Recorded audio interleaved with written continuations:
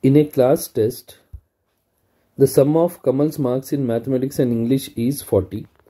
Had he got 3 marks more in mathematics and 4 marks less in English, the product of the marks would have been 360. Find his marks in 2 subjects separately. So let the marks scored in mathematics be, let the Kamal's marks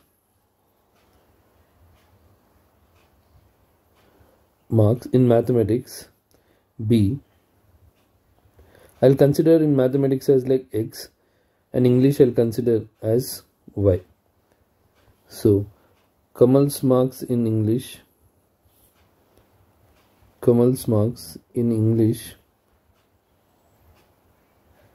be Y. So they told the sum of Kamal's marks in mathematics and English is 40. So clearly X plus Y is 40. This is equation 1. Had he got 3 marks more in mathematics, so 3 marks more in mathematics is X, so X plus 3, and 4 marks less in English, so Y minus 4. This product would have been 360. So now here I'll multiply X into Y, XY, X into minus 4, minus 4X, 3 into Y, 3Y, 3 into minus 4 is minus 12, equals 360. Or otherwise you can do one thing, before multiplying only, just substitute the value from the equation 1. Now from equation 1, see, you can write Y equals 40 minus X. It will be better if you. So now in place of Y, substitute 40 minus X. 40 minus X minus 4. Because in place of Y we are substituting 40 minus X. So X plus 3 into 40 minus 4 is 36. 36 minus X is 360. Now you multiply. X into 36 is 36X. X into minus X minus X square. 3 into 36 is 108. Minus 3X equals 360.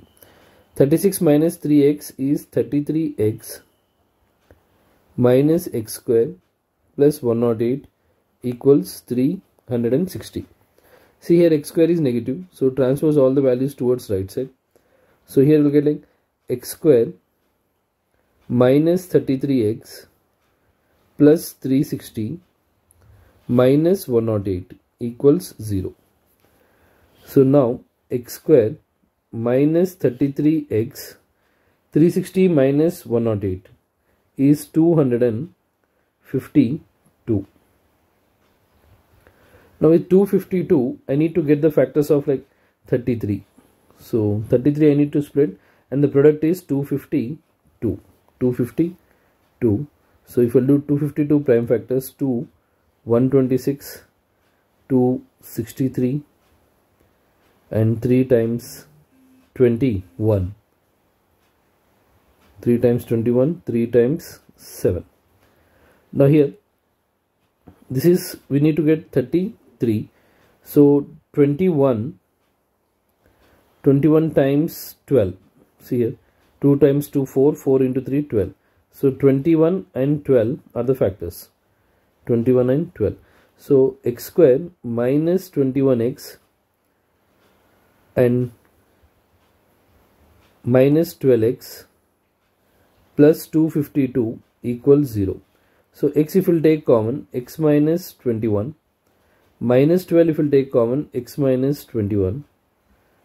So X minus 21 into X minus 12 equals 0. So X minus 21 equals 0, X minus 12 equals 0. X equals 21, X equals 12. So see, both the values are positive. If X is 21, then X plus Y, they told 40. So 21 plus Y is 40. So Y is 40 minus 21. So Y will be 19.